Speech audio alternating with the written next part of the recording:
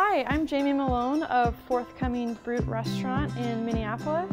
Today we're going to make a traditional Spanish torte with my little twist on it, which is smoked salmon. So this is a really simple recipe with just a few things of mise en place to prepare. I'm going to arrange the potatoes so they're in even layers. That'll help the oil cover them. My potatoes and onions are ready. Now we're going to combine all of our ingredients.